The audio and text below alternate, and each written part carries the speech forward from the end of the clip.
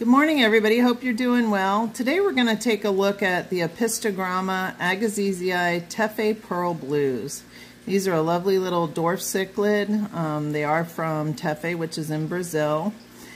They're very easy to breed.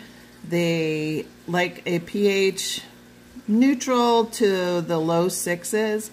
We find that in the low sixes they do breed easier. They do like to have a substrate of fine sand because they do like to dig. They are a type of microgeophagus. So they like to sift through the sand and look for little things to eat and munch on.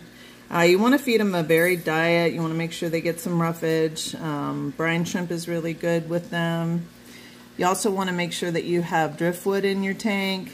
Some leaf litter works really well. You can use almond leaves or really any kind of leaf litter works well.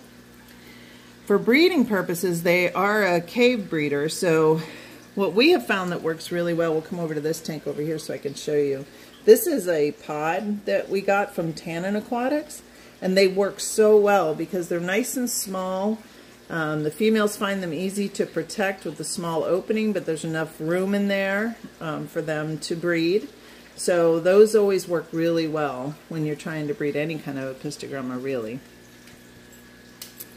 As far as filtration goes, we're just using some sponge filters in here, and that's working out really well for them. As you can tell, there's a male right there, and they tend to have a lot more color, as most Apistogramma breeds do. They do have that beautiful pearl blue and yellows and all different kinds of colors. They're just a beautiful fish.